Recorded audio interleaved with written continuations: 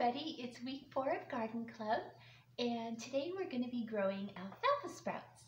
And alfalfa sprouts are almost like microgreens, except instead of growing them in a pot of soil, we grow them in a jar. So little seeds can sprout without any soil when they're really tiny. All they really need is the warmth, they need the water, and they need some air, and then they can sprout. And then when they get bigger, they need the sun to photosynthesize and the soil to start sucking up nutrients. So today we're going to grow the seeds just right in the water, and you're going to use your plastic jar and your rubber band and your cheesecloth. And we're going to be doing alfalfa. So alfalfa is in the pea and bean family, and it's actually grown for hay, but the little baby plants are great. You can make sprouts out of lots of different kinds of seeds. So before you get started, take a couple of your seeds and let's save them in a dish. Save about maybe 10 seeds or so in a dish, and we're going to plant them later in soil just to see how they look when they grow. So now let's start growing our sprouts, and I'm going to show you some video that I took over the 5 days that it takes to grow sprouts. And after that, we're going to check our other plantings, and we're going to try our veggies, and we're going to go outside. So what we're going to do is we're going to put 2 tablespoons of these alfalfa seeds into a big jar. And any big jar will do. Then we're going to pour some water over top. I have about a cup here, but the quantity doesn't matter that much. Okay. And we're going to let that sit for a whole day. While it's soaking, we can cover it with a little piece of cloth. Some cheesecloth will work, and you can put that on with a rubber band or part of a canning lid if you want, and just let it soak overnight. So now it's the day after we soaked our sprouts in water, and now what we have to do is dump the water out. It goes right through the cloth that we had. And then we're going to give them a quick rinse with cool water.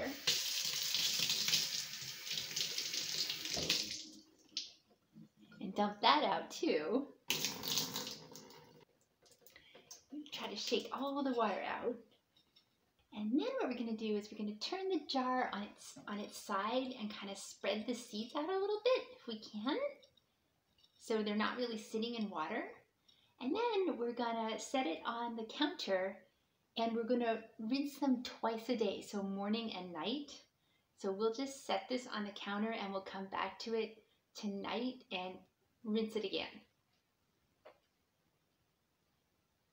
We'll rinse them twice a day for about maybe, let's try 4 or 5 days. And by then our sprouts should be about done.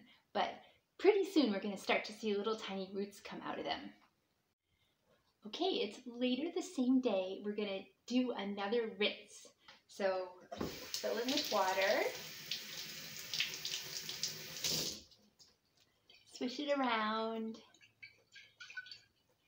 Drain out the water.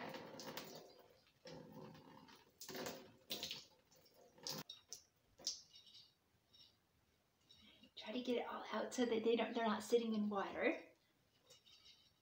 Okay. Then we'll shake them around and spread them out in the bottle again. And we'll put it aside, and tomorrow morning we'll repeat.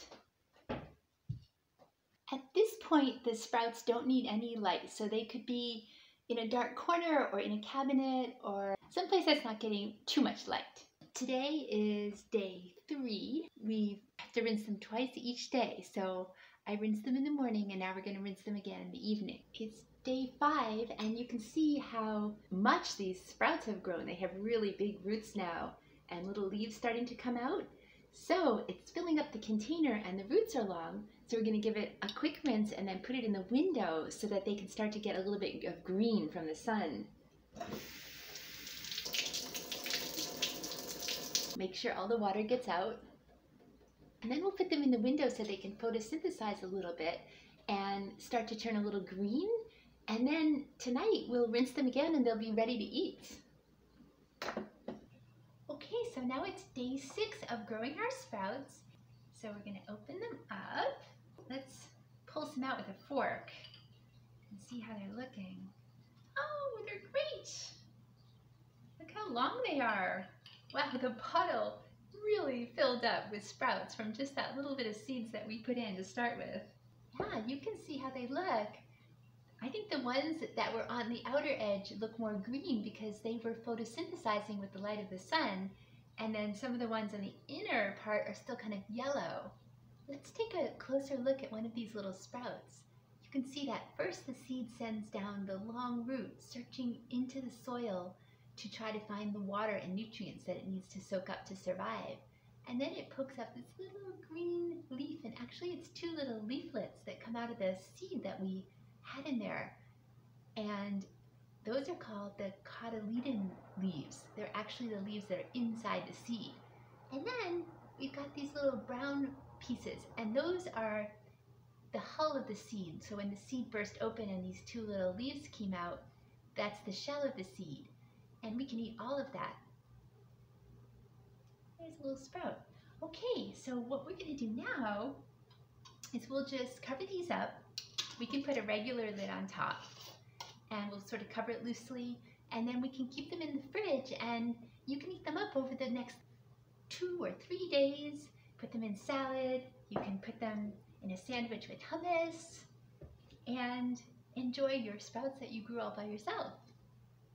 So start your alfalfa seeds in your jar today, and then in 5 days you're going to have your sprouts. We're also going to plant a few alfalfa seeds in a pot, and now you know how to do this. We're going to fill it with soil, we're going to add some water, we're going to stir it around, we're going to press it down, we're going to make some really shallow rows, and then we're going to sprinkle our alfalfa seeds in. And these are really tiny, so we can't plant them too deeply, right? And then cover them with soil, or sprinkle some fresh soil on top.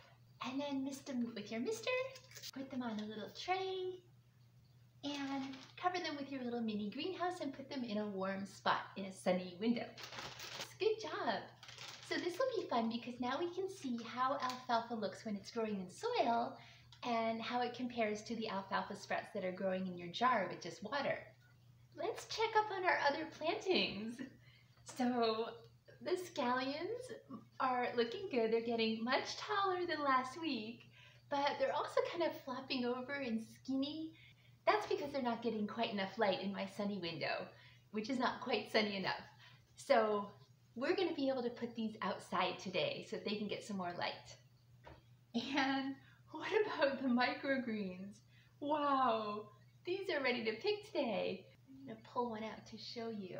They're really stretching up for the light too. Mine are just starting to grow little tiny true leaves. Right in the crevice, right in between those 2 seed leaves, you can see a tiny little sprout popping up. Those are the first new true leaves. What about your arugula? How does that look? Did you notice that it looks a little bit like the radish microgreens? That's because they're in the same plant family, right? Well, mine are looking very tall and skinny, and that's because they don't have enough light too. And so we're going to be able to put these outside today so that they can get some more light. And also, I have too many plants in here. These won't be able to grow very big, so I'm going to thin these a little bit. And thinning means that you pull out some of the plants to give the other ones space. So we're going to take a few out and give the other ones some space. You can leave the bigger, nicer ones and pick out the smaller ones. Here we go. I took out some of the extra little plants, and now these have just a little bit more space. And arugula doesn't mind cool temperatures too, so we'll put this outside today so it can start to get more sunlight, which is what it really needs. Now we get to try our veggies. So it's time to do some harvesting. So we're going to take our scissors, and we're going to pick just a few microgreens and one of these green onion scallions, and we're going to put them on a little sandwich and have a healthy snack. So let's take just a little bit of the microgreens. I'm going to cut them right down to the soil. They are not going to grow back. So we're just going to cut them like this.